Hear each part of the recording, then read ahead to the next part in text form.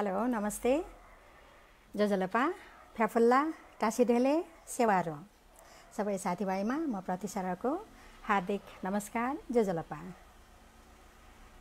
आज यो जुन बOOkahOlics परिवारले यस्तो हाम्रो मनको भाका अथवा हाम्रो चाहिँ मनको जुन कुराको फोल्टा खोल्ने चाहिँ जुन चौतारी हामीलाई चाहिँ प्रदान गरेको छ बOOkahOlics परिवारलाई म हार्दिक नमन सहित सादर धन्यवाद व्यक्त गर्न चाहन्छु।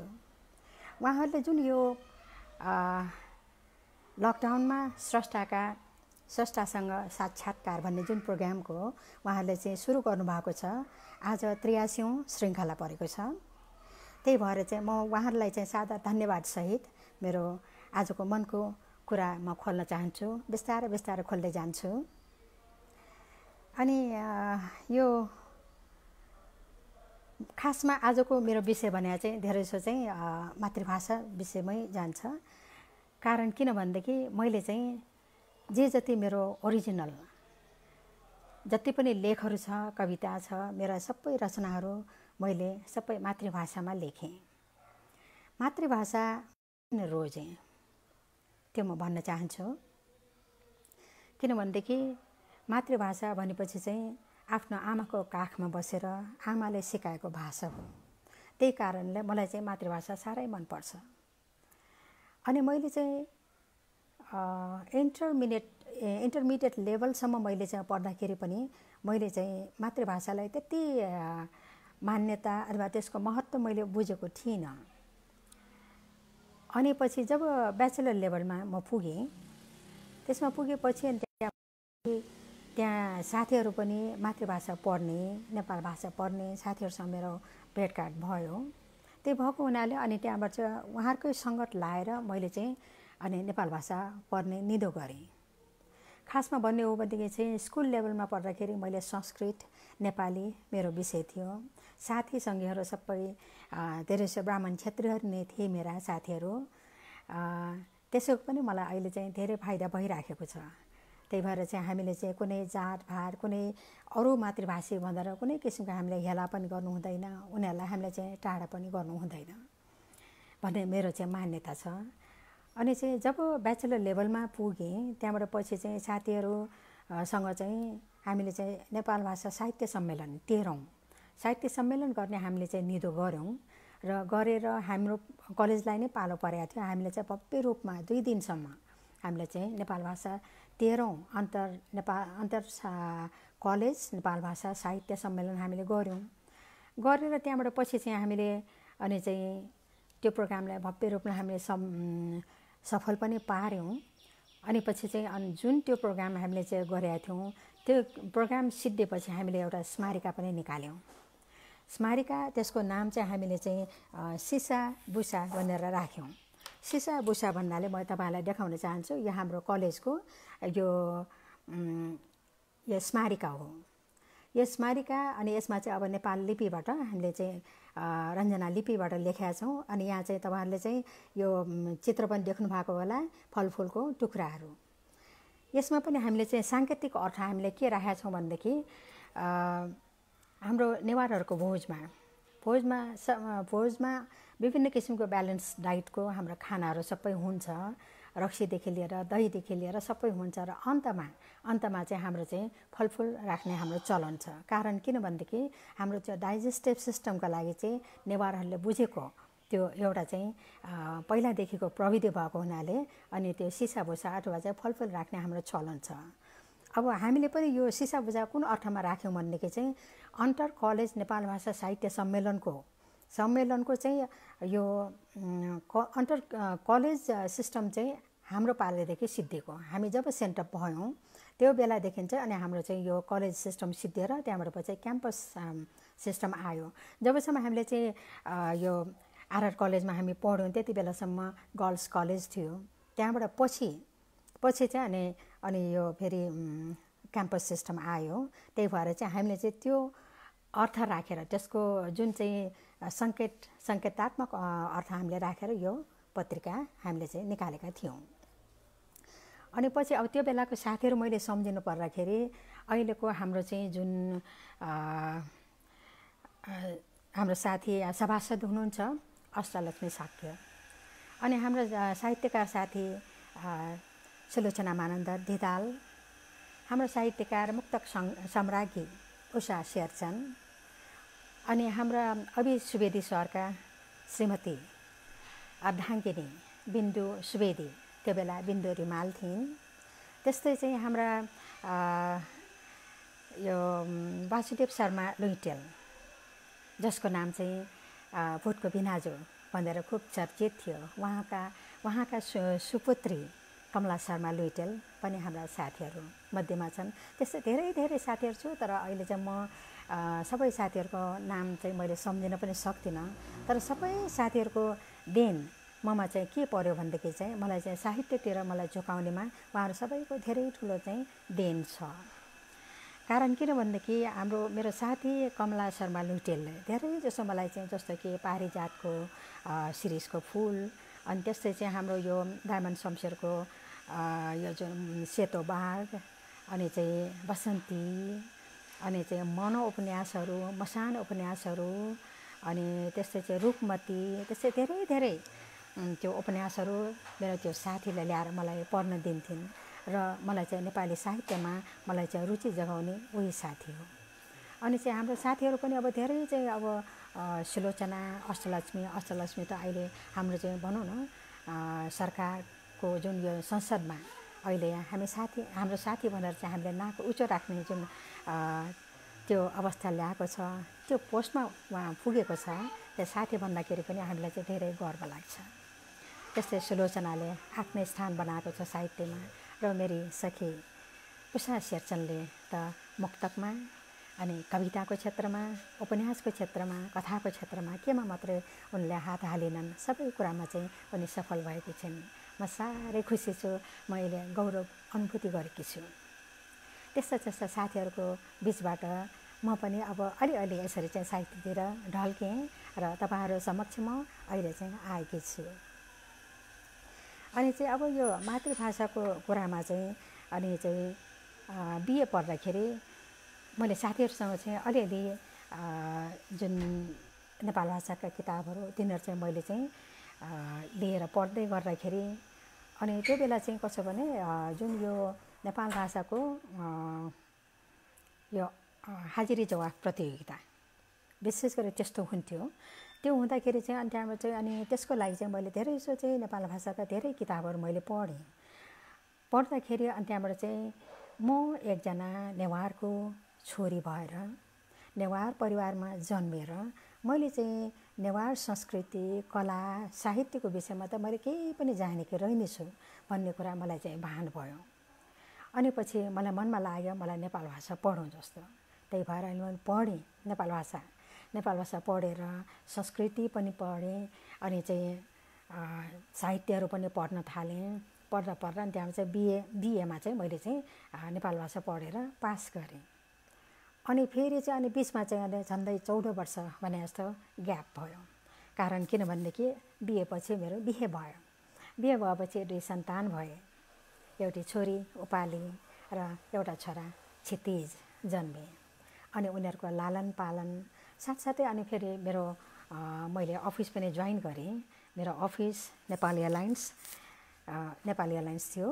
अनि चाहिँ त्यसमा अब मैले काम गर्दा र घर गृहस्थी विधि व्यवहार सबै गर्दा अनि चाहिँ छोराछोरी हुर्काउने त्यो क्रममा त्यसमा गर्दाखेरि चाहिँ मैले चाहिँ अनि त्यहाँबाट चाहिँ आफ्नो पढ्ने जुन एमए पढ्ने मेरो ढोको थियो त्यो चाहिँ मैले पुरा गर्न नसकेर त्यहाँबाट पछि त्यत्तिकै छोडेर बसेको थिएँ। अफिस गरेँ, घर अफिस छोरी विधि व्यवहार त्यसैमा मेरो समय बितिरहेको थियो। अनि पछि चाहिँ अनि छोरो जब 8 क्लास पुग्यो फेरि मेरो मनमा चाहिँ हुटहुटी जाग्यो, म नेपाल भाषामा एमए अवश्य पनि गर्छु भन्ने मलाई चाहिँ त्यस्तो मनमा लाएर फेरि चाहिँ अनि छोरालाई चाहिँ 8 कक्षामा जाँदिने, आमा चाहिँ एमए क्लास जोइन गर्ने। त्यस्तो गरेर 14 वर्षपछि फेरि मैले चाहिँ नेपाल भाषामा एमए पढ्न थालेँ। अनि पाटन संयुक्त क्याम्पसमा पढ्न गएको। अनि त्यो बेला हाम्रा साथीहरू थिए विद्या दली, अङ्गना बादे श्रेष्ठ, रविन्द्र राज कर्णिकार, म, अनि चाहिँ बुद्धरत्न शाक्य, हामी 4-5 जना साथीहरू थियौँ। हामीले चाहिँ त्यसरी अब पढेर त्यो बेला पढ्दाखेरि पनि कस्तो हुन्छ भनेदेखि अफिस पनि गरेर अनि घरको पनि सबै बालबच्चाहरू सबै यता घर गृहस्थ सबै गर्दाखेरि चाहिँ अनि पढ्नलाई चाहिँ धेरै धेरै गाह्रो भयो मलाई। अफिस पनि 10 बजे पुग्नुपर्ने, अब क्लास चाहिँ 9 साढे 9सम्म हुने। अहिलेको जस्तो चाहिँ जस्तो टेम्पोहरू माइक्रोहरू त्यस्तो केही व्यवस्था थिएन, बसबाट जानु पर्थ्यो। अनि त्यही बेला फेरि चाहिँ हाम्रो घरमा पनि अब हाम्रो देउरानीको उसले पनि फेरि चाहिँ भनौँ न भर्खर सुत्केरी भयो कि, अनि उसको लागि सबै तयार गऱ्यो वरी यताउता जाँदाखेरि त्यो मेरो सङ्घर्षको कथा कहिलेकाहीँ सम्झेर आउँदाखेरि मलाई धेरै गाह्रो हुन्छ। म कलेज पुग्ने बेलामा त्यहाँ पाटन क्याम्पसमा पुग्ने बेलामा चाहिँ कहिलेकाहीँ त म पुग्नु र साथीहरू सबै क्लास सकाएर क्लासबाट सबजना निस्केको हुन्थे। अनि चाहिँ मलाई चाहिँ मेरो भोक चाहिँ के थियो भनेदेखि चाहिँ मलाई चाहिँ क्लासको लेक्चर साह्रै मनपर्ने, तर त्यही क्लासको लेक्चरै मैले सबै चाहिँ म सुन्न नपाउने, सबै मिस गर्थेँ मैले। अनि मैले चाहिँ अनि एउटा चाहिँ के उपाय निकालेँ भनेदेखि जुन क्लासमा बस्न पाएका मेरा साथीहरू सहपाठीहरू छन् उहाँहरूको मैले चाहिँ नोटहरू लिएर अनि पढ्न थालेँ। अनि मभन्दा सिनियर अहिले प्रोफेसर हुनुहुन्छ प्रेम शान्ति तुलाधरजी, उहाँको नोटहरू पनि मैले पढ्न थालेँ। उहाँको नोटले मलाई धेरै धेरै मलाई चाहिँ सहयोग गर्यो। अनि रविन्द्र राजकर्णिकार उहाँको पनि मैले नाम लिनुपर्छ, उहाँको नोटले पनि मैले धेरै चाहिँ मलाई चाहिँ धेरै चाहिँ सघायो। त्यस्तै विद्याधली साथी हुनुहुन्छ, त्यही सबैजना मिलेर त्यहाँबाट चाहिँ बल्ल बल्ल मैले चाहिँ अनि त्यो एमए क्लास चाहिँ मैले सिद्ध्याएँ। क्लास सिद्ध्याउने क्रममा यस्तोसम्म भयो कि खालि नोट्सको भरमा मैले चाहिँ जाँदिएको मान्छे, तर चाहिँ मेरो मनमा भित्र मेरो मनदेखि नै कस्तो छ भनेदेखि मैले चाहिँ नेपाल भाषाको एमए मैले जसरी भए पनि मैले कम्प्लिट गर्नुपर्छ, मैले चाहिँ पढ्नुपर्छ भन्ने चाहिँ जुन मेरो भावना थियो, त्यो भावनाले हो कि मैले चाहिँ एक सब्जेक्ट पनि मेरो चाहिँ ब्याकमा परेन र मैले कुरो कुरो सिद्ध्याउनु पाएँ। र मेरो रिजल्ट, मेरो साधना, मेरो भित्री इच्छा कामनाको कारणले हो कि मैले चाहिँ त्यो एमएमा मैले गोल्ड मेडल पाएँ। मलाई यति खुसी लागेको थियो कि मेरो चाहिँ जुन मातृभाषाप्रतिको जुन साधना हो त्यो मलाई चाहिँ त्यो पुरस्कार स्वरूप मैले चाहिँ प्राप्त गरेको मैले फिल गरेँ। अनि पछि चाहिँ जुन चाहिँ अब मैले भने नि यो मातृभाषा मैले किन रोजेँ भनेको, मलाई चाहिँ त्यो जुन यो मातृभाषाको प्रति मलाई चाहिँ यो भोक जगाउने, मलाई चाहिँ ज्ञान दिने गुरुहरूलाई अहिले मैले चाहिँ सादर नमन गरेँ, उहाँहरूलाई म सम्झन चाहन्छु। यो नेपाल भाषा क्षेत्रका चित्तधर हृदय उहाँ महाकवि हुनुहुन्छ, सायद यहाँहरूले पनि चिनेकै होला। त्यस्तै प्रेमबहादुर कंशकार, एकदम हक्की निडर स्वभावको प्रेमबहादुर कंशकार। त्यस्तै हिटकर वीरसिंह कंशकार हाम्रा गद्य कविता क्षेत्रका अग्रज हुनुहुन्छ श्री पूर्ण वैद्य। त्यस्तै प्राध्यापक भगवान रत्न तुलाधर, त्यस्तै माणिकलाल श्रेष्ठ, अनि हाम्रो जुन यो कलेजका हाम्रा चाहिँ प्राध्यापक हाम्रो पशुपति भक्त महर्जन, पुरुषोत्तम सापकोटा सर, बद्रीनाथ अधिकारी सर, मिना रिसाल म्याडम, उहाँहरू सबैलाई म अहिले सम्झिन चाहन्छु। कारण किनभनेदेखि उहाँहरू सबैको हामीलाई चाहिँ जुन ब्याकअप हामीलाई नभएको हो भनेदेखि हामी यसरी यहाँहरू समक्ष आउन सक्ने थिएनौँ होला। अनि यो चाहिँ अब भाषा क्षेत्रमा भनौँ न हामीलाई चाहिँ यसरी अगाडि बढाउनुको लागि चाहिँ तेह्रसो चाहिँ हामी यो हाजिरी जवाफ प्रतियोगिताको लागि अनि हाजिरी जवाफ प्रतियोगिताको लागि हामी चाहिँ तेह्रसो चाहिँ अब केही जान्नको लागि चाहिँ यो चित्तधर हृदय अनि प्रेमबहादुर कंशकार, हिटकर वीरसिंह कंशकार, माणिकलाल श्रेष्ठ उहाँहरूको घरमा हामी गएर केही सिक्ने त्यस्तो मान्छेहरूले पुग्थ्यौँ। उहाँहरूले आफूले जानेको सबै कुरा हामीलाई सिकाएर पठाउनुहुन्थ्यो। 3 पल्टसम्म मैले हाजिरी जवाफ प्रतियोगितामा भाग लिएँ। पहिलोपल्टमा मेरो टिम लिडर हुनुहुन्थ्यो मङ्गला कारञ्जित। अनि आरआरको त्यो बेला हामीले चाहिँ त्यो बेला चाहिँ धेरै लामो चाहिँ हाम्रो अलिकति नराम्रो भएको थियो। कारण किनभनेदेखि चाहिँ लास्टमा आएको जुन हाम्रोको यो क्वेश्चन छ त्यो क्वेश्चनमा धेरै विवाद भएर हामीलाई चाहिँ अनि त्यहाँबाट चाहिँ खासमा चाहिँ हामी फर्स्ट हुनुपर्नेमा हामीलाई चाहिँ सेकेन्डमा पार्यो र हामीलाई चित्त बुझेन। किनभने त्यो बेला चाहिँ माहौलले त्यस्तो किसिमको बनाएको थियो कि हामीलाई सकभर चाहिँ त्यसमा चाहिँ हामीलाई जित्न नदिने जुन प्रपञ्च रचिया थियो अनि हामीलाई बोलाएको त्यो बेला चाहिँ अब पुरस्कार लिनलाई बोलाएको त्यो स्थानमा गएर हामीले चाहिँ त्यो जुन पुरस्कार हामी 4 जनालाई दिएको थियो त्यो सबै हामीले मञ्चमै छोडेर हामी फर्केर आएका थियौँ। अनि पछि त्यो हामीले चाहिँ दोस्रो पल्टमा पनि फेरि मैले लिड गरेर गएँ अनि लिड गरेर जाँदाखेरि अनि पछि चाहिँ त्यो बेला जित्न सकेनौँ। तर फेरि मैले चाहिँ अनि फेरि पाटन क्याम्पस जोइन गरेर एमए क्लास जोइन गरेको बेलामा फेरि मैले चाहिँ नेपाल भाषा त्यो हाजिरी जवाफ प्रतियोगितामा फेरि भाग लिँदाखेरि त्यो बेला मैले चाहिँ त्यो सिडलाई हाम्रो टिमले जितेरै छोड्यो। त्यो पनि मलाई चाहिँ एकदमै अहिले चाहिँ सम्झिँदाखेरि मातृभाषामा मैले चाहिँ लागेर मैले के गरेँ कि भन्ने चाहिँ मलाई कहिलेकाहीँ चाहिँ त्यो भान हुन्छ। अनि यो अब जुन यो मातृभाषाको कुरा आयो होइन, खासमा चाहिँ अब मैले जान्नुपर्छ मेरो आफ्नो मातृभाषा हो, मेरो आफ्नो कला संस्कृति हो, त्यो चाहिँ मैले जान्नै पर्छ। त्यो भनेर चाहिँ मैले चाहिँ हाम्रो चाहिँ अरू नेपाली भाषा अथवा अरू भाषालाई मैले चाहिँ कुनै किसिमको हेला गर्नु खोजेको होइन, किन उहाँहरूप्रति पनि मेरो त्यत्तिकै श्रद्धा मेरो चाहिँ श्रद्धा छ। त्यही भएर चाहिँ मैले त्यो कुनै किसिमको भेदभाव गर्नु पनि चाहदिनँ। त्यसै चाहिँ अब संरक्षणको यो मातृभाषाको संरक्षणको आवश्यकता किन छ भन्ने कुरा म चाहिँ केही भन्न चाहन्छु। नेपालको हाम्रो चाहिँ यो विभिन्न जातको फुलबारी हो नि त हाम्रो देश होइन त।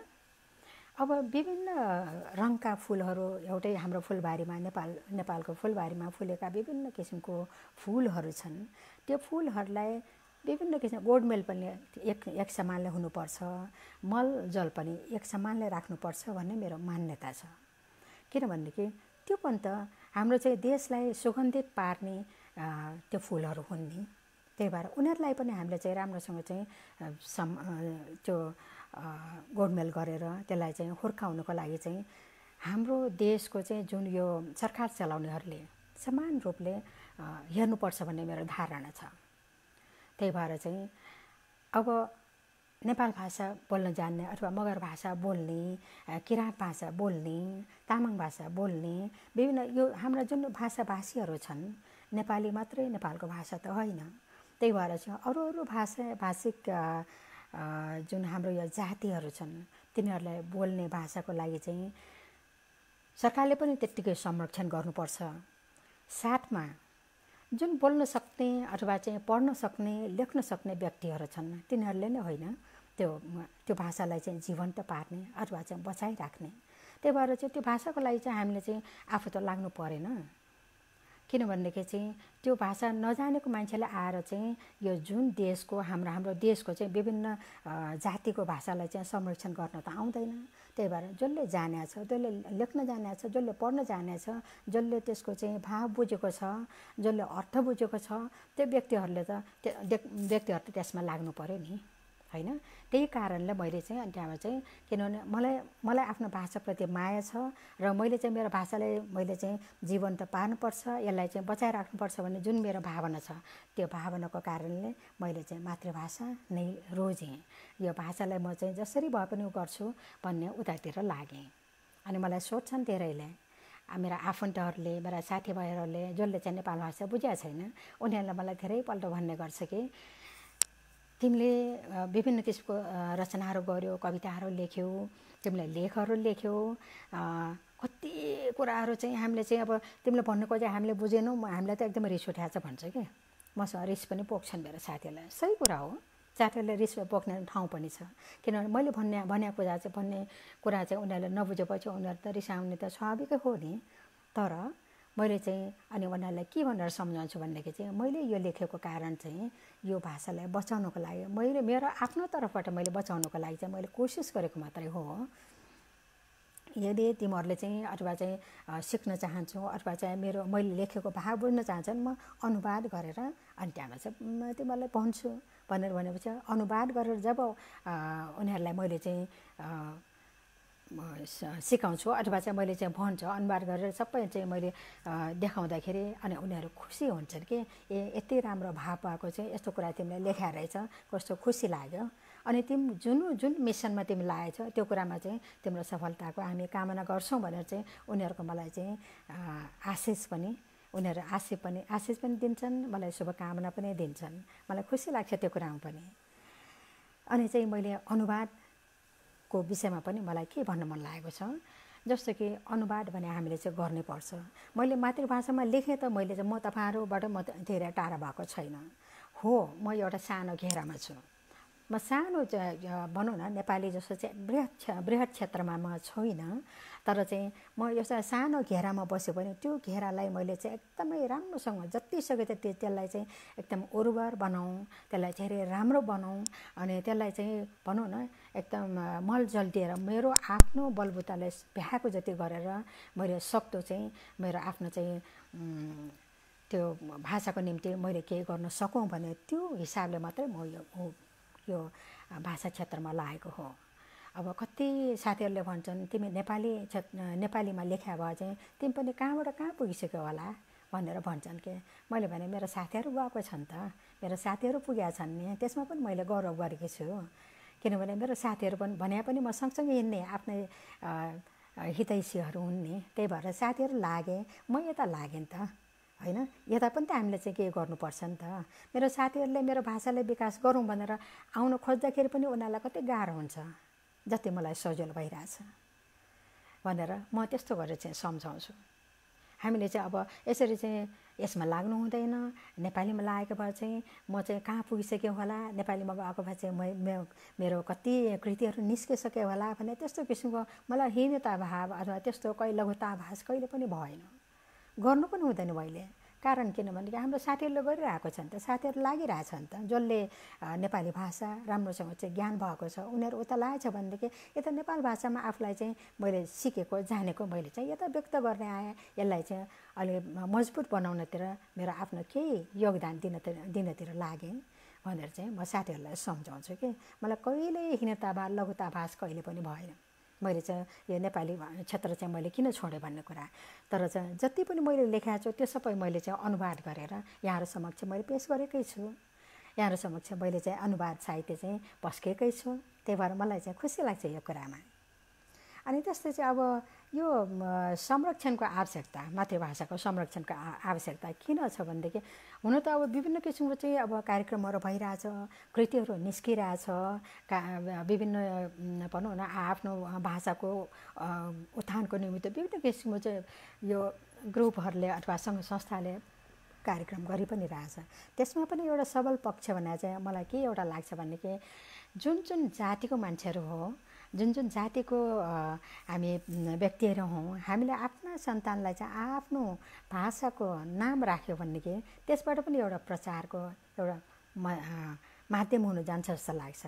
जस्तो हाम्रो नेपाल भाषामा नली भनेर नाम राख्यो अथवा मतिना भनेर नाम राख्यो, अनि अरूले सोध्छन् बाबु नानी तिम्रो यो नाम तिम्रो नाम के हो भन्दाखेरि चाहिँ मेरो नाम नली हो, मेरो नाम चाहिँ शुभा हो, मेरो नाम चाहिँ निभा हो भनेर त्यस्तो भन्दाखेरि त्यसको अर्थ के हो त बाबु, त्यो के हो त नानी भनेर कसैले सोद्धाखेरि के, अनि त्यो अर्थ बुझाउँदाखेरि चाहिँ जब त्यो नामको अर्थ उहाँहरूले चाहिँ बुझ्नुहुन्छ, आहा कति राम्रो नाम रहेछ, आफ्नो जातीय विशेषता, जातीय सुन्दरता, जातीय सुगन्ध हो नि यो। त्यही भएर चाहिँ त्यस्तै चाहिँ अब हाम्रो चाहिँ म कहिलेकाहीँ सम्झिन्छु हाम्रो संजोग लाफा मगर भाइ, उहाँको छोरीहरूको नाम पनि मलाई खुब राम्रो लाग्छ, नेम्सरा भन्छ। अनि त्यहाँबाट के हो अर्थ भाइ भन्छु म। अनि त्यस्तै मेरो अफिसको एकजना साथी हुनुहुन्छ, अफिस भनेपछि तपाईँहरूलाई म सम्झाउँ, म नेपाल एलायन्समा काम गर्थेँ, 2032 सालदेखि मैले काम गरेको थिएँ, अनि चाहिँ अहिले म रिटायर्ड भएकी छु। 37 वर्ष 4 महिना काम गरेँ नेपाल एलायन्समा।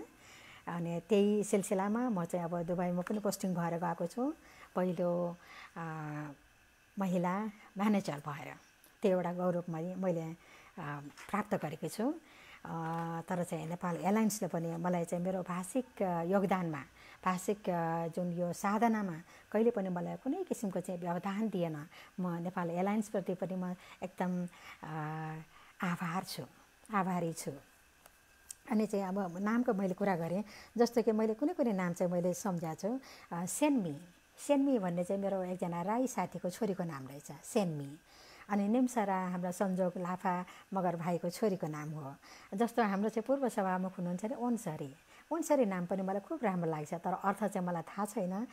कुनै समय भेट भयो भनेदेखि उहाँसँग अवश्य पनि सोध्नेछु, किनभने यो भाषिक यो जुन जातिगत भाषिक सुगन्ध हो, त्यो नाम राख्दाखेरि नामले पनि त यो हाम्रो भाषाको प्रचार भयो नि।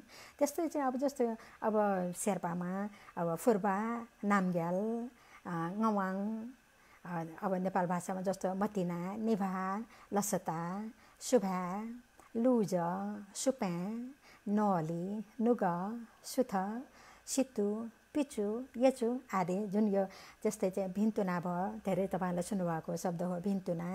अनि यो सबै यो नामहरूले पनि हाम्रो जातीय हाम्रो चाहिँ यो महत्त्व देखाउँछ। यो नाम त किनभने यो नामको बच्चाहरू चाहिँ संसारको कुन जुनसुकै कुनामा पुग्यो पनि उनीहरूले यो नाम त प्रचार गरे नि। त्यही भएर चाहिँ यो नाम सँगसँगै हाम्रो बच्चाहरू पनि यो संसारभरि फैलिन्छ। त्यही भएर हाम्रो आफ्नो बच्चाको नाम हाम्रो जातीय चाहिँ यो जुन सुगन्धका साथ हामीले त्यो बच्चाहरूको नाम पनि हामी राखौँ।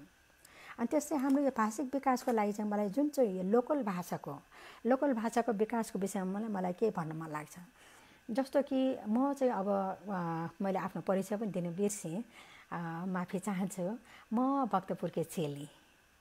भक्तपुरमा यो माथिल्लो टोल भन्छ थाथुला, दत्तात्रेय, तपाईँहरूले त्यो मन्दिर देख्नुभएको होला। दत्तात्रेय, प्रसिद्ध दत्तात्रेय मन्दिरको दायाँ साइडमा अलिकति उकालो छ, उकालो चढेपछि त्यो टोललाई चाहिँ थाथुला भन्छ।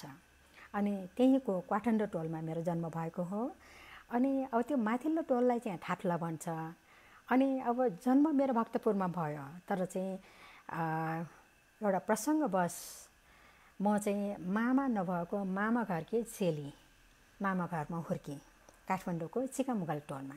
काठमाडौँको चिकामुगल टोल भनेपछि काठमाडौँ गर्ने स्थानबाट जैसी देवल जाने बाटोमा पर्छ। अनि त्यही चिकामुगल टोलमा मेरो चाहिँ बाल्यकाल बित्यो। म बाल्यकाल त्यहीँ बित्यो र अनि त्यहाँबाट पछि त्यो चिकामुगल टोल भनेपछि मलाई अहिले एउटा कुरा यहाँहरू समक्ष म सेयर गर्न चाहन्छु।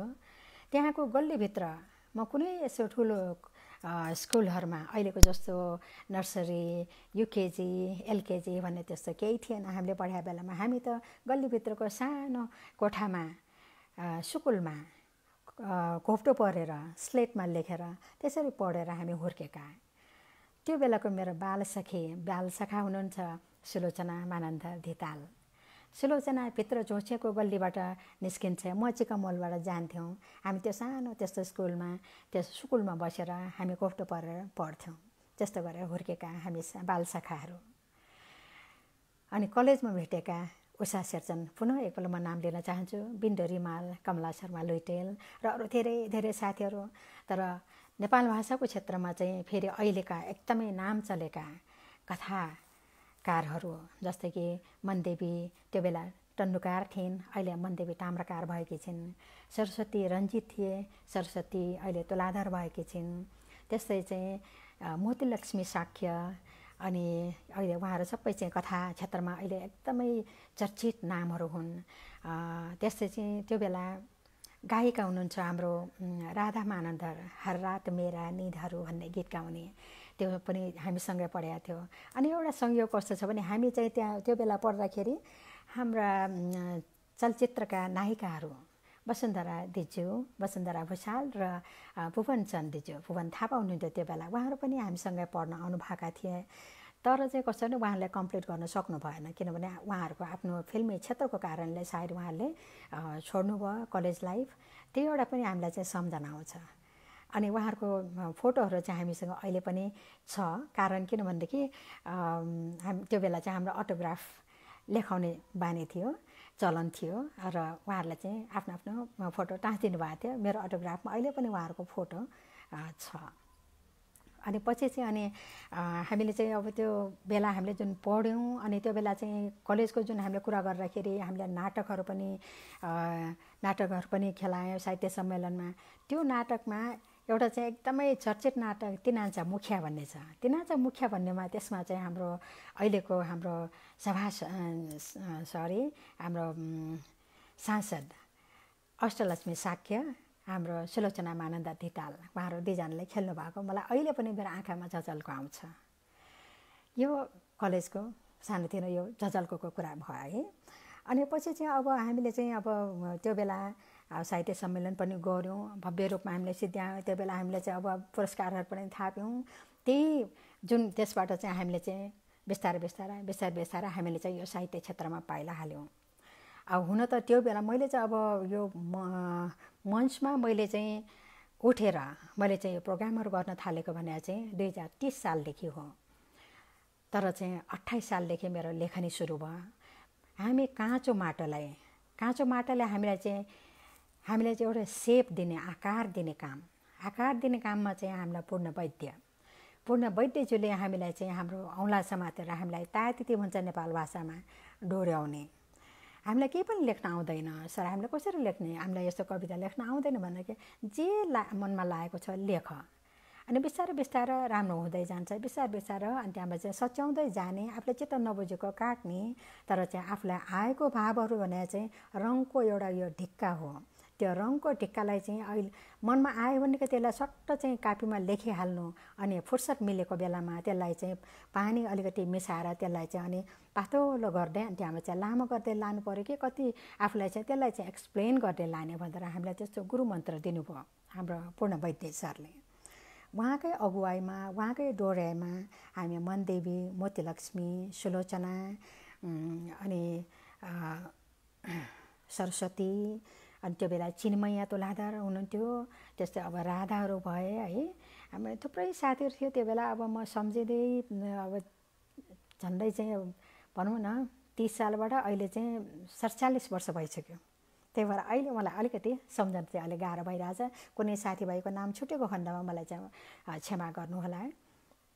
अनि पछि अब हामी चाहिँ यस्तै गर्दै अनि भएन, अब यो कविताहरू चाहिँ अब धमाधम लेख्दै मात्रै गरेर पनि भएन भनेर चाहिँ नि सबभन्दा पहिला हामीले चाहिँ अनि एउटा चाहिँ अनि हाम्रो गुरुले नि अब चाहिँ तिमीले एउटा चाहिँ आफ्नो चाहिँ सङ्कलन निकाल्ने बेला भयो भनेर उहाँले चाहिँ मलाई अनि घचघचाउनु भयो। राम्रो हुन्छ र भनेर मलाई चाहिँ त्यसो लागेको थियो कि हाम्रो चाहिँ त्यस्तो राम्रो रचना छ र हाम्रो रचना होला र यसो अरूको अगाडि चाहिँ देखाउन योग्य होला र भने त्यो जुन चाहिँ आफूलाई चाहिँ ढुकढुकी लागेको थियो। तैपनि उहाँले भन्नुभयो होइन, आफ्नो हस्ताक्षर भने आफ्नो हस्ताक्षर भने चाहिँ समयमै यस्तो निकाल्नुपर्छ, जस्तो भए पनि हुन्छ। सुरुको भने जसको सबैको राम्रो हुनुपर्छ भनेको छैन, कविताको पनि प्रत्येक लाइनहरू राम्रो हुनुपर्छ भनेको छैन। कुनै लाइनले नै मान्छेलाई अमर बनाउँछ भनेर उहाँले हामीलाई गुरुमन्त्र दिनुहुन्थ्यो बराबर। अहिले उहाँ पनि अब वृद्ध भइसक्नुभयो। उहाँहरूकै अगुवाईमा, उहाँकै डोर्याइमा हामी यहाँसम्म आइपुग्यौँ। र सबभन्दा पहिला मैले चाहिँ अनि उहाँको उसमा चाहिँ एउटा चाहिँ यो हाम्रो शरद रञ्जित हाम्रो भाइ हुनुहुन्छ, अनि जिछको नालिस भौँ भनेर चाहिँ अनि यो किताब चाहिँ मैले प्रकाशन गरेँ है। यो जिछको नालिस भौँ भने म एउटा नालिस पत्र भनेर चाहिँ यो निकालेँ। यसमा चाहिँ यो अलिकति चाहिँ उग्र किसिमको पनि छ। विद्यार्थी जीवनको जुन यो तात्तातो रगतको बेलामा लेखेको भएको हुनाले चाहिँ अलिकति ठाडो भाषाहरू पनि मेरो सायद व्यक्त भयो होला। म चाहिँ कहिलेकाहीँ यसो हेर्ने बेलामा चाहिँ आफैलाई अहिले चाहिँ अलिकति अप्ठ्यारो जस्तो म फिल पनि गर्छु। अनि चाहिँ त्यो गरेँ। अनि पछि अनि फेरि चाहिँ अनि दोस्रो मैले चाहिँ अर्को किताब निकालेँ, दोस्रो कविता सङ्ग्रह टिके नङ्गो मी अथवा ड्रिपिङ फायर भन्ने चाहिँ त्यो निकालेँ। त्यो किताबमा आउँदाखेरि अलिकति मैले आफैलाई चाहिँ अलिकति परिपक्व भएँ कि भन्ने चाहिँ फिल गरेँ। अनि त्यो यो जुन जिछको नालिस भौँ भन्ने चाहिँ यो हो किताब। यसमा ड्रिपिङ फायर, यसमा चाहिँ जीवनको भोगाइ धेरै कविताहरू छन्। यसमा चाहिँ जति पनि यो आँसुहरू निस्किरहेको छ अथवा चाहिँ आफ्नो जुन भोगाइका जुन पीडाहरू टक्किरहेको छ, किसिमको चाहिँ आगो उक्लिने खालको त्यस्तो खालको छ। अलिकति म चाहिँ उग्र स्वभावकै छु जस्तो मलाई चाहिँ लाग्छ। अनि दुईवटा निस्किसकेपछि हामीलाई चाहिँ नकुल सिलवालजीले, उहाँ स्वर्गीय भइसक्नु भयो, उहाँले मलाई यति घचघचाउनु भयो कि अनि तपाईँको कविता हामीले नेपालीमा हामीले पनि पढ्न पाउनु पऱ्यो नि, अनुवाद गर्नुहोस् तपाईँ भनेर मलाई यति उहाँले चाहिँ झकझकाउनु भयो कि मैले चाहिँ सकभर चाहिँ मैले कुन बेला गरौँ, किनभनेदेखि मैले कलेज पनि जोइन गरिरहेको छु, नेपाल एयरलाइन्समा मैले काम पनि गरिरहेको छु, मेरो घर विधि व्यवहार मेरो बालबच्चाहरू सबै गरेर मैले कुन बेला गर्ने भने मलाई चाहिँ साह्रै दुःख लाग्थ्यो। कुन बेला गरौँ भने म एकदमै गाह्रो फिल हुन्थ्यो। तैपनि जसरी भए पनि गर्नुहोस्, नेपालीमा पनि तपाईँको म बगर फाउन्डेसनबाट निकालिदिन्छु भनेर उहाँले चाहिँ यो फेरि बगर फाउन्डेसनबाट मलाई पाइलाहरूमै सडक भनेर यो किताब चाहिँ उहाँले अनि निकाल्ने उहाँले जमर्को गर्नुभयो र उहाँले चाहिँ मलाई यति गुण लाएर जानुभयो, जुन नेपालीमा मेरो चाहिँ नेपाल भाषाबाट नेपालीमा यो कविता सङ्ग्रह पनि निस्क्यो उहाँको तर्फबाट। अनि फेरि अर्को एउटा चाहिँ मलाई यो एउटा के जुर्यो भनेदेखि यो जुन उर्दूको एकदम फेमस राइटर हुनुहुन्छ इन्तिजार हुसेनज्यूले उहाँले चाहिँ अनि यो उहाँको कथाहरू the leaves and other stories अनि त्यसलाई चाहिँ नेपाल भाषामा ट्रान्सलेट गर्ने मलाई एउटा चाहिँ प्रोजेक्ट मिल्यो। अनि त्यो जुन चाहिँ प्रोजेक्टमा अनि चाहिँ अब त्यो किताब अङ्ग्रेजीबाट नेपाल भाषामा ल्याउनु पर्ने मलाई गाह्रो भयो, यति गाह्रो भयो, समय मिलाउन धेरै गाह्रो, टाइम म्यानेजमेन्ट टाइमको जुन यो तराजु मलाई चाहिँ मिलाउन धेरै धेरै गाह्रो भएको थियो। अनि कसरी मैले गरौँ होला भनेर, किनभने यो चाहिँ साहित्य गुठी भन्ने चाहिँ हाम्रो टोयोटा सहयोगमा त्यो उहाँहरूले चाहिँ एउटा संस्था खोलेको थियो, अरूहरूले पनि धेरैले चाहिँ त्यो ट्रान्सलेट गरे। अनि मलाई पनि यो एउटा चाहिँ तिमी गर भनेर मलाई दिनुभयो। कुन बेला गर्ने, रातको 10-10:30 भएपछि मेरो घरको काम सिद्धिन्छ। अनि पछि घोप्टो परेर म चाहिँ त्यो कथाहरू सबै म ट्रान्सलेट गर्नतिर बस्ने। मैले सबभन्दा पहिला चाहिँ पानाहरू गन्ती गरेँ। 3 महिना मलाई म्याद दिएको थियो। 3 महिना म्याद भनेपछि मैले चाहिँ अब 90 दिनमा मैले चाहिँ अब यति पेज आज गर्छु भन्ने चाहिँ त्यस्तो किसिमको मैले चाहिँ भाग लगाई पेजलाई भाग लगाई मैले चाहिँ यो कथा चाहिँ मैले चाहिँ सङ्ग्रह चाहिँ सिद्ध्याएँ। यो बेलाको सकोसको कुरा गर्दाखेरि त अहिले पनि, किनभने मैले चाहिँ राम्रोसँग सुत्न पनि पाइनँ। प्रोजेक्टको काम त हातमा लिएँ, तर चाहिँ धेरै धेरै काम अगाडि भएको मान्छे, धेरै काम चाहिँ मेरो एउटामा भएको मान्छेले चाहिँ किन लिएँ होला भनेर कहिलेकाहीँ चाहिँ मलाई चाहिँ पश्चाताप पनि लाग्छ। त्यो किताब हो यो, हेर्नुहोस् त, सिमाको मेमेको बाख, यो चाहिँ इन्तिजार हुसेनजीको उहाँको त्यो किताबलाई चाहिँ मैले नेपाल भाषामा ल्याउन पाएँ। मलाई धेरै गर्व, अहिले चाहिँ दुःख गरेको अनुसार पनि मलाई चाहिँ गर्व लाग्छ। यति पनि मैले गरेँ, आफ्नो चाहिँ निद्राहरू सबै चाहिँ कम गरेर नसुती यस्तो काम चाहिँ मैले गरेँ। अनि त्यहाँबाट पछि चाहिँ अनि अब मैले चाहिँ अब यो जुन अर्को किताब निकालेँ त्यही क्रममा अब मैले चाहिँ त्यो बेला अनि फेरि मेरो बुवाको निधन भयो। अनि पछि बुवा मेरो चाहिँ भक्तपुरको एकदमै नामी धेरै कलाकार, संस्कृतिकर्मी, नाटकहरू देखाउने, अनि चाहिँ नाटक, वाद्यवादन सबै कुरामा पोख्त त्यस्तो व्यक्ति हुनुहुन्छ भक्तपुरको। अनि उहाँको समयमा त्यस्तै कलाकारहरू टोलमा हुन्थे, कति भाग्यमानी उहाँहरू। महादेव हुने मान्छेहरू पनि टोलमै छन्, जालन्धर हुने पनि त्यही टोलमै छन्, अप्सरा हुने पनि त्यही टोल, हाम्रै यो दत्तात्रेय वरिपरि नै सबै त्यही टोलमा छन्। अनि चाहिँ अब भनौँ न लेख्ने पनि छन्, बाजा बजाउनेहरू पनि छन्। कस्तो समृद्ध टोल, त्यस्तो सांस्कृतिक नगरीमा जन्मिएकोमा म धेरै गौरव फिल गर्छु। त्यो भक्तपुर सहरदेखि त्यस्तो सहरमा मेरो बुवाको धेरै योगदान छ।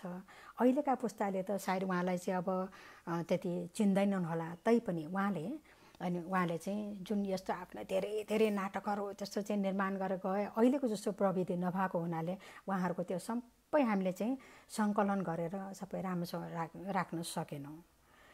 अनि चाहिँ बुवाको निधनपछि मलाई मनमा के लाग्यो भने मेरो मिटामा हुनुहुन्छ मोहनदेव श्रेष्ठ, अनि उहाँले चाहिँ के भन्नुभयो भने हेर नानी, तिमीले चाहिँ आफ्नो बुवालाई चाहिँ तिमीले सधैँलाई चाहिँ ब्योतै राख्ने हो भनेदेखि, जीवित राख्ने हो भनेदेखि बुवाको साथीहरूसँग गएर केही जहाँ त्यो सिकेर अथवा चाहिँ सोधेर बुवाको विषयमा चाहिँ केही लेखाएर अनि बुवाले गरेको चाहिँ त्यो बेलाको सबै चाहिँ लेखहरू त्यो सबै सङ्कलन गरेर अनि पछि चाहिँ त्यो तिमीले एउटा किताबको निर्माण गर भन्ने चाहिँ मेरो सानै त्यो मिता आमाको मेरो आमाको मितिनी हुनुहुन्छ। अनि उहाँले चाहिँ मलाई चाहिँ सल्लाह दिनुभयो। त्यही अनुसार उहाँको सल्लाह अनुसार मैले चाहिँ बुवाको एउटा स्मारिका यसरी निकालेँ लुमन्ती भनेर। बुवा हुनुहुन्छ, सबै वाद्यवादनमा सबै कुरामा पोख्त त्यस्ता व्यक्तिहरू पनि भक्तपुरले जन्माएका थिए र जन्माए मलाई पनि भक्तपुरले। अनि बुवाको यो जुन उहाँको सम्झनामा मैले मेमोयर यो किताब पनि निकालेँ। अनि पछि फेरि अर्को एउटा किताब निकाल्ने मलाई एउटा चाहिँ फेरि संयोग जुर्यो। कस्तो छ भनेदेखि चाहिँ हाम्रो चाहिँ यो नेपाल ललित कला प्रज्ञा प्रतिष्ठानबाट त्यहाँका कुलपति हुनुहुन्थ्यो त्यो बेला हाम्रो नामी कलाकार किरण मानधर।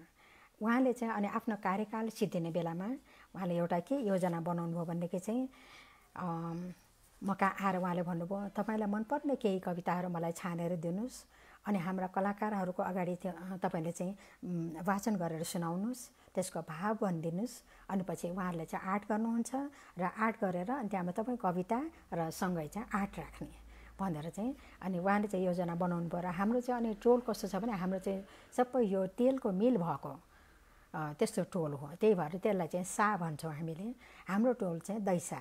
अनि त्यो दैसा भएको चाहिँ हाम्रो ल्याम्पो छ अथवा यङ ग्रुप यङ्स्टरहरूले उहाँहरूले चाहिँ हामीलाई चाहिँ के भन्नु भनेदेखि अनि पछि उहाँहरू जो हाम्रो दैसा टोलको चाहिँ त्यो यङ्स्टरहरू प्लस अनि नेपाल ललित कला प्रज्ञा प्रतिष्ठान दुइटै मिलेर अनि मेरो कविता र अनि त्यहाँबाट चाहिँ यसै आर्टहरूको यो सङ्गालो उहाँहरूले निकालिदिनु हो। त्यो अनि अगाडि यस्तो छ, रङ्गधुनी प्रतिसारा अथवा रङ्गभित्र मलाई चाहिँ रङभित्र उहाँहरूले कैद गर्नुभयो। यस्तो छ किताब छ है। अनि यसरी किताबमा कविता पनि छ, कविता यसरी छ अनि चाहिँ सँगसँगै यसरी आर्ट पनि छ। त्यो एउटा सौभाग्य पनि मलाई प्राप्त भयो। म उहाँहरूप्रति धेरै आभारी छु। अनि पछि हाम्रो चाहिँ हामीलाई चाहिँ यो साहित्य क्षेत्रमा डोर्याउने हामीलाई अहिलेसम्म स्थापित गर्नलाई हामीलाई चाहिँ सदैव बाटो देखाउने हाम्रो गुरु हुनुहुन्छ। अनि गुरु त्यहाँबाट चाहिँ उहाँले चाहिँ अनि यो उहाँको चाहिँ हामीले चाहिँ साहित्यिक हामीले चाहिँ उहाँको साहित्यिक हामीले चाहिँ यो फिल्म रथारोहण गऱ्यौँ। गर्दाखेरि त्यो बेलाको सम्झनामा यो किताब एउटा पनि हामीले यसरी निकाल्यौँ, उहाँको साहित्यिक रथारोहण। अनि पछि एउटा चाहिँ अहिले एउटा मेरो चाहिँ यो गद्य रचनाहरूको यो सङ्ग्रह हो। यो चाहिँ लिफ भनेर अथवा फर्केर हेर्दा यो किताब एउटा पनि निकालेँ। र अनि पछि अनि त्यहाँबाट चाहिँ मेरो जेठो नाति विभूषण 18 वर्षको कलिलो उमेरमा 81 निधन भयो। अनि त्यो नातिको सम्झनामा अनि सबै आफन्तहरू, आमा बुवा, साथीभाइ सबैको मनमा त्यो बच्चा कसरी बसेको छ, त्यो नाति उसको सम्झनामा हामीले एउटा किताब फेरि एउटा चाहिँ संयोजन गरेँ मैले। त्यो चाहिँ यसरी निकालेँ, यो सानो बच्चाको यो सबै किताबहरू यस्तो भयो। अनि त्यस्तै चाहिँ अब मेरो सिडीहरू पनि 3वटा निकालेँ।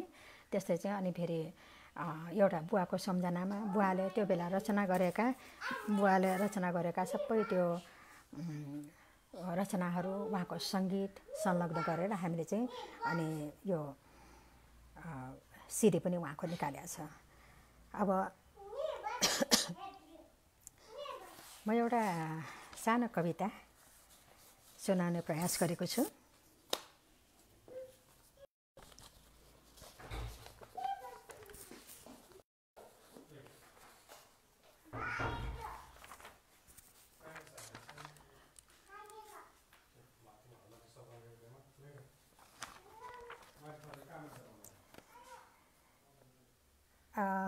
यो कविता पनि नेपाली भाषाबाट अनुवाद गरेको छु।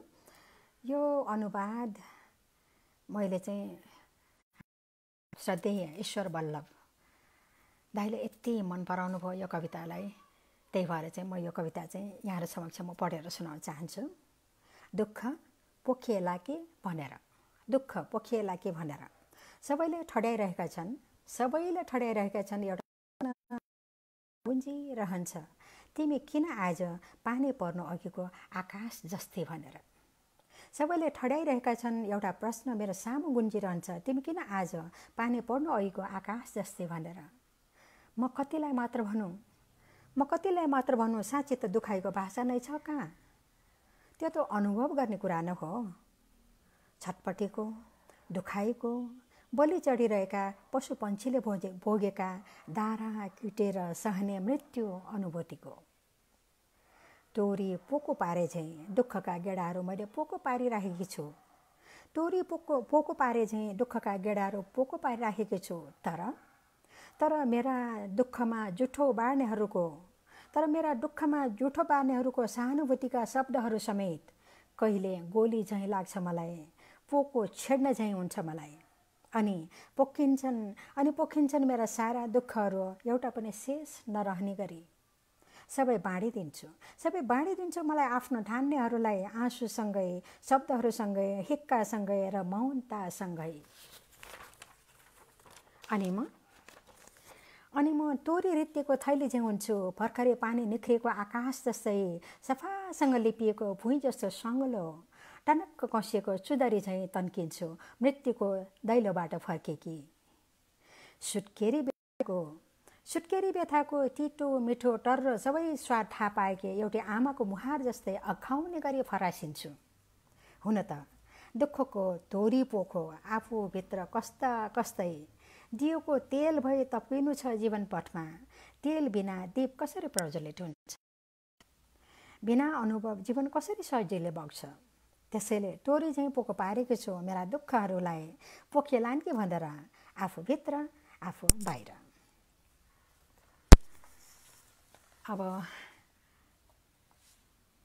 ईश्वर वल्लभ दाइले मन पराउनु भयो कविता भनेर हाम्रा दुधिया चन्द्रमा बहिनी रिचा बहिनीले यहाँ ल्याउनु भएको छ। अर्को एउटा कविता मलाई सुनाउनु मन लाग्यो। यो कविता अहिलेसम्म सामै कविता छ, म सरललाई पढ्छु समय भएसम्म। मेरो सखीले भन्नुभयो, सुन्नुभयो त, मेरो सखीको आगो जस्तो भरभराउन कविता भन्छन् उषा। अब अर्को कविता छ। ढुकुटीका मुसाहरूले सखा पार्न लाग्यो मेरो देश, ढुकुटीका मुसाहरूले सखा पार्न लाग्यो मेरो देश। टुकी बाल्ने बेलाका अजङ्गका ख्याकहरू गणतन्त्रको डोरीमा झुन्डेर हाम्रो दैलोभित्र पसे आमा। उनीहरू लाखामरी भोज मात्र खान आएका होइनन्, उनीहरूका आँखा तिम्रा जुङ्गे थैलीमा तिम्रो जीवनको गमलामा फुलाइराखेका ती हाम्रा दिदीबहिनीहरूमाथि अनि घरका गुठी जग्गा लाल पूर्जामाथि। सुरुप्प निल्न सजिलो सादा राजनीतिको मिठो परिकार पस्केर ज्वाइँ नारायणको भेषमा, सम्बन्धको अङ्कुशीको तन्काइमा ढुकुटीका मुसाहरूले लोकतन्त्र, गणतन्त्र, प्रजातन्त्रको स्वप्निल संसारको गाउँ घुमाउन,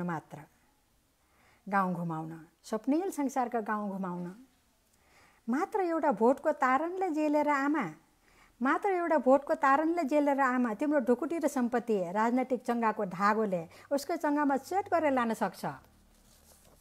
त्यसैले आत्मसुरक्षाका सबै साधनहरू हाम्रो संस्कृतिका रक्षकहरू बिलाग, चुकुल, गजबा राम्ररी बन्द गर्नुमा, ढोका खोल्ने साँचो कुएँ, यो नेपाल भाषाका शब्दहरू, सुरक्षित ठाउँमा लुकाएर राख्नु, बन्चरो, चुपी, चुलेसी, नुहो, मुङ्ग्रो आदि सबै सुरक्षाका साधनहरू उचित ठाउँमा लुकाएर राख्नु आमा। आफ्नो सुरक्षार्थ आवश्यक परेको समय सदुपयोग गर्न, होइन भने आश्वासनको चिप्लो भाषणले आमा तिमीले चालै नपाउने गरी उनीहरू कुम्ल्याउन खप्पिस छन्। काञ्चनाको पार्नु आमा यो वैँसमा पनि उत्तर दक्षिणका छिमेकीहरूको चिप्ला मिठा बोली बुझ्नुपर्छ, अर्थ्याउन सक्नु के गर्ने, तिमीहरू जस्ता ज्येष्ठ नागरिकहरू, बालबच्चाहरू, महिलाहरू मात्र बाँकी राखे, लक्का जवानहरूलाई मुगलान कटाएर विदेशीबाट नजोगाई 50 डिग्रीको तापमानमा झोस्न तिमीहरू जस्तालाई हेरचाह गर्नेसम्म नरहने गरी गाउँ नगर शून्य बनाउँदै उनीहरूले ढोका ढकढक्यामा कोही खोल्न जानेसम्म नहुने गरी, बिहान पिँढी लिप्ने हातहरू शून्य हुने गरी, चोक नने बहालका देउता पुज्ने हातहरू समेत नहुने गरी, कसैको मृत्युमा मलामी जाने खुट्टाहरू समेत नहुने गरी टाटा बाठा बल्याएर सबैलाई विदेश पलायन गराएर घरखेत सखा पार्न सजिलो हुने गरी झेल्ले राजनीतिका खुखार खेलाडीहरू सोझा सिधालाई घाँटीमा नअड्किने गरी सुरुप्प निल्नलाई हाम्रो ढोका ढकाउन आउने अजङ्का ख्याकहरू चिनेर तिमीले पनि तारण राखी आफ्नो अस्तित्व जगाउन। आमा तिम्रो मनमा होला हो, बडा आयो लट्ठक जान्ने केटा, आफ्नो देश छोडेर जाने अनि अब उपदेश झार्ने गर्ने। के गर्ने आमा, व्यापार गरौँ, लगानीलाई रकम पुग्दैन, हाम्रो भोट थाप्नेले हाम्रो प्रतिज्ञा पुरा गर्दैनन्, पेट पाल्न विदेशी नै पर्यो। के गर्ने आमा, विदेशी त बाध्यता हो हाम्रो, रहर होइन। तिम्रो काखमा निदाउन मलाई मात्र रहर नहोला र आमा। सावरका झोला जस्ता पेट भिरेकाहरू, अजङ्गका ख्याकहरू हाम्रो ढोका ढकढकाउन फेरि पनि आउन सक्छन्। सावधान मजबुत भएर बस्नु, किनकि तिमी मेरी आमा, सबै शहीदहरूकी आमा, तिमी नेपाल आमा। अनि मैले यसमा चाहिँ यो नेपाल भाषाका शब्दहरू जुन यो विशेष गरी चाहिँ हाम्रो नेवार घरहरूमा प्रयोगमा आउने त्यो हतियारहरूको नाम पनि मैले यसमा लेखेको छु। अब समय भने चाहिँ अब सुरुमा त अब मैले चाहिँ अरू प्रोग्रामहरू सुन्दाखेरि 1 घन्टा कसरी बोल्ने, कसरी सिद्ध्याउने भन्ने त्यस्तो कुरा मैले सुनेको थिएँ। तर 1 घन्टा भने चाहिँ मैले भन्नु खोजेको थिएँ। मैले चाहिँ अब रेडियोमा पनि म प्रोग्रामहरू चलाउँथेँ। काठमाडौँ महानगरपालिकाको मेट्रो एफएममा मैले चाहिँ झन्डै 9 वर्ष जति काम, अनि म दुबईमा ट्रान्सफर हुनुभन्दा अगाडि अनि मैले छोडेर गएँ। त्यो बेला अगाडि प्रोग्राम गर्दाखेरि मलाई चाहिँ जहिले पनि समय पुग्दैन, कति कुरा छ, कति हामीले चाहिँ भन्ने कति बाँकी छ। कुनै बेलामा अब अरू कुनै प्रोग्राम भयो भने हामीले फेरि सुनाउला। अहिले मलाई दिएको जुन चाहिँ यो मलाई चाहिँ यो एक्लै फटफटाउने जुन चाहिँ मलाई यो चौतारी दिएको छ बOOkahOlicsले, सगुनाजी, हाम्रो रिचा बहिनी, अनि bOOkahOlics परिवारका सबैमा, मेरा साथीहरू, मेरा प्रियजनहरू, मेरा आफन्तहरू, साहित्यिक मित्रहरू, बन्धुहरू सबैमा म सादर नमस्कार गर्छु। मेरो कुरा सुनिदिएकोमा सादर धन्यवाद ज्ञापन गर्न चाहन्छु। अब समय त मलाई जहाँसम्म लाग्छ सकिया जस्तो लाग्छ, त्यही भएर चाहिँ अब अरू चाहिँ केही नसुनाउँ। हुन त अब थुप्रै छ आफ्नो नालीबेली सुनाउने। यतिका लामो साहित्यिक जीवनमा धेरै भोगाइहरू छन्, त्यो सुनाउनु त छँदैछ। अनि यहाँ जति पनि यहाँ प्रश्न गर्ने, जति पनि मलाई चाहिँ यो शुभकामना दिने मेरा साथी सङ्गीहरू सबैलाई म हार्दिक नमन गर्न चाहन्छु। सबैलाई म धन्यवाद दिन चाहन्छु, विशेष गरी bOOkahOlicsलाई। अरू बेला पनि मैले bOOkahOlics देख्थेँ, के होला भन्ने मनमा लागेको थियो। तर यस्तो ग्रुप पनि सिर्जना भएछ साहित्य जगतमा।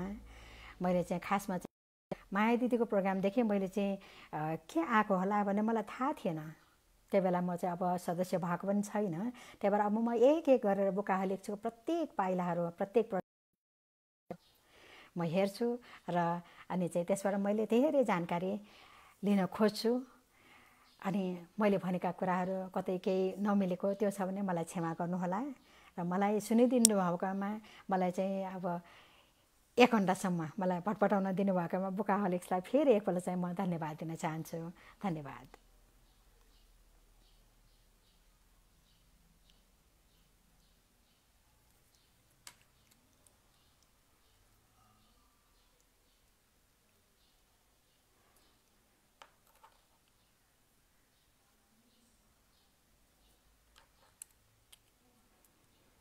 मैले यहाँ धेरै हाम्रो साथीभाइहरू सुभद्रा पराजुली, सुधारी साल, निरा शर्मा, उषा शेरसन, छैन भन्छ मेरो साथी सुरज जमाल।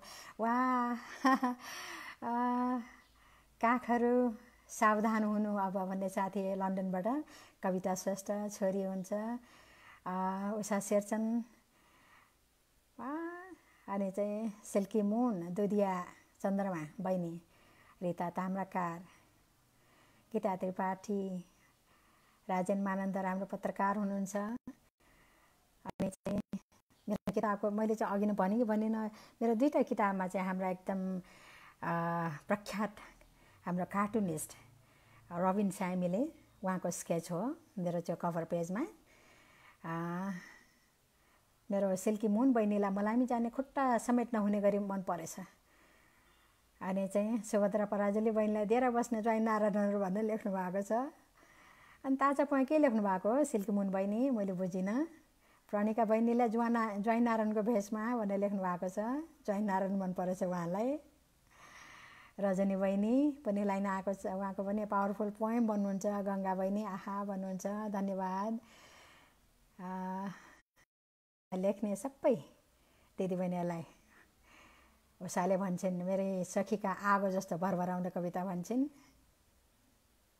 गङ्गा महर्जन बहिनी जोजलपा, ईश्वर बल्लभ दाई मैले धेरै श्रद्धाले नमन गर्छु, नुहिन्छु उहाँप्रति।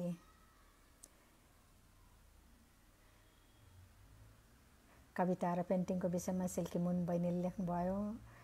उषाले भन्छन् संयुक्त परिवारको बुहार्तन अनि अफिस, त्यो पनि माथिल्लो तहमा लेखन र फेरि मेट्रो एफएममा कार्यक्रम प्रस्तुता समेत। साथीले धेरै मलाई चाहिँ त्यो साथीलाई पनि आँखामा राख्दाखेरि नबिजाउने खालको साथी छ यो मेरो उषा। सुरज रिमाल लन्डनबाट हार्दिक बधाई भन्छ हो मेरो साथी। मिता आमाको सुझाव कति राम्रो, साँच्चै कुरा यस्तो मिता आमा पाउनु पनि भाग्यमानी नै छु। अनि सिकागोबाट हाम्रो केशरमान ताम्राकारजी वाच गरिराख्नु भएको छ। इम्तियाजको कथा सङ्ग्रह नै गर्नुको कारण के होला भनेर हाम्रो बहिनीले लेख्नु भएको छ सिल्की मुनले। इम्तियाज होइन कि इन्तिजार हुसेन। इन्तिजार हुसेनको उहाँको कथा चाहिँ यो साहित्य गुठीले सेलेक्ट गरेर अनि मलाई चाहिँ ट्रान्सलेट गर्नलाई दिनु मात्रै भएको हो, मैले सेलेक्ट गरे होइन त्यो चाहिँ है। उषा भन्छन् लेखनमा आगो तर व्यवहार स्वभाव पनि सधैँभरि शान्त शालीन विनम्र मेरो सखी भन्छ उषाले। कस्तो राम्रोसँग मनमा राखेर रहेछ। सिल्की बुन भन्छ यहाँ लेखनमा होला दिदी, बोली त नम्र र मिठो छ हजुरको। प्रकाश बस्नेत गफाडी कति सुन्दर शान्त शालीन हृदय कुरा रियाक्ट गर्नै भुल्यो प्रकाशले भन्नुहुन्छ, रियाक्ट गर्नु पर्दैन यसमा। सीता बेस्ट कार्की सुन्दर विचार उहाँले भन्नुभएको छ। अमृता लम्साल कति नम्र हुनुहुँदो रहेछ, कति मिठो बयान। पूर्ण वैद्य नेपाल भाषाका सशक्त कवि, सही कुरा। तेलकुमारी डङ्गोल बहिनी जोजलपा, भवानी शङ्कर नमस्कार उहाँलाई पनि। राधा मानन्दरलाई सम्झिनु भयो। हर रात मेरा निदहरू चिसो बतासले उडाइलान्छ। हाम्रो साहित्य सम्मेलनमा यस्तो मिठो गीत गाएर साह्रै रमाइलो गर्नुभएको थियो। त्यो साथीलाई पनि नमन गर्छु, उहाँलाई पनि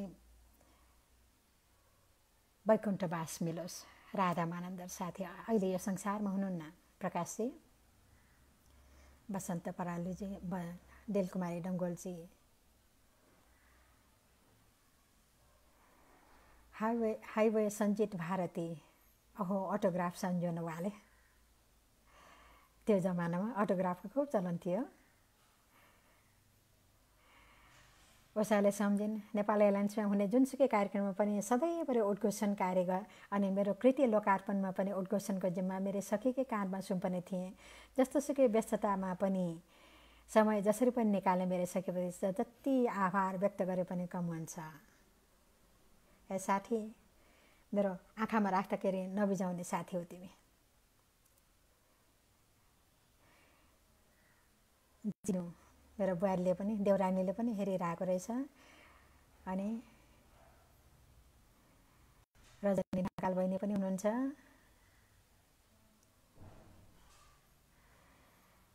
हाम्रो दुधिया जुनेली बहिनीले भन्नुभयो जातीय र भाषिक विकासको लागि आफ्नो मातृभाषामा नाम राख्दा पनि केही भए पनि मद्दत गर्छ। सही कुरा बुझ्नुभयो बहिनी। माया दिदी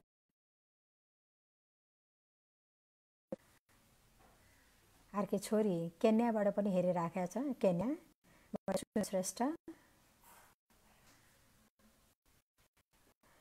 सुनु श्रेष्ठ केन्यामा हुनुहुन्छ, नैरोबी हाल। हाम्रो दुधिया चन्द्रमा बहिनीलाई चाहिँ नेपाल भाषाको नाम मनपर्छ भने म पठाइदिन्छु तपाईँलाई। बिमला बहिनी, बिमला तुमखेवा, उहाँ पनि हेरिराख्नु भएको रहेछ। नारायणजी अलिक ढिलो भयो भन्नुहुन्छ, अब पछि सुन्न सक्नुहुन्छ नि होइन नारायणजी। वसन्त पराजुलीले उहाँले भन्नुभयो मातृभाषाको संरक्षण गरौँ, सही विचार। गीता रिजालजी हुनुहुन्छ, सुभद्रा पराजुली, प्रकाश गफाडी हुनुहुन्छ, निरा शर्मा। मेरो बहिनीले पनि लभ दिस भनेर, we are proud of you भनेर चाहिँ प्रोफेसर डाक्टर बेनी जङ्गम लाइनमा आउनुभयो।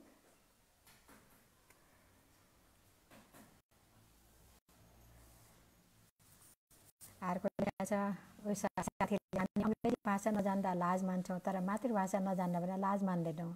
मलाई गर्व छ मेरी सखीप्रति भनेर लेख्नु भएको छ। धन्यवाद साथी। राजेन मानन्द, ईश्वर पौडेल जे पनि हुनुहुन्छ, लक्ष्मी लान्सालजी, सबैलाई मैले सुनिरहेको छु। मेरो प्रिय दिदीको हिजोको कुराहरू सुन्दैछु। अहिले सुनिरहे पनि मैले चलचित्रले जस्तै झल्को महसुस गर्दैछु, किनभने ती सबै नजिकै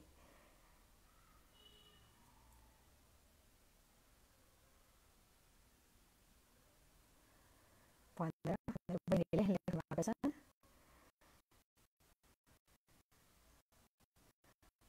अमेरिकाबाट प्रवीण ताम्राकारजी पनि हेर्दै हुनुहुँदो रहेछ। नमस्कार दिदी ताम्राकार पनि जजलपा।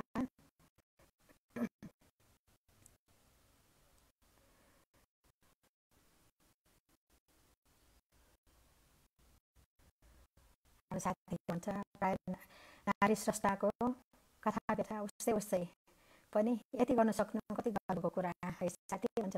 साथी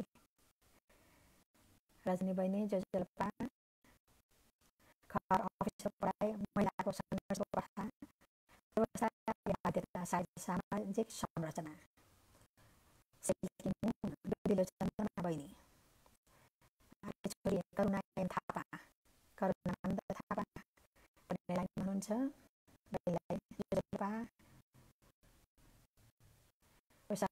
उद्घोषणमा पनि पोख्त सञ्चारकर्मी पनि भन्छ, के कुरा सम्झिन्छ साथी।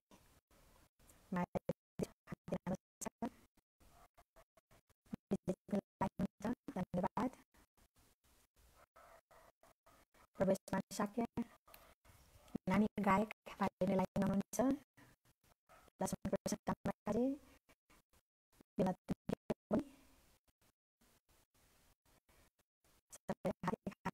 नमस्कार, मेरो छोरी उपाले पनि लाइनमा छिन्। आनन्द पनि लाइनमा हुनुहुन्छ। भएको छ।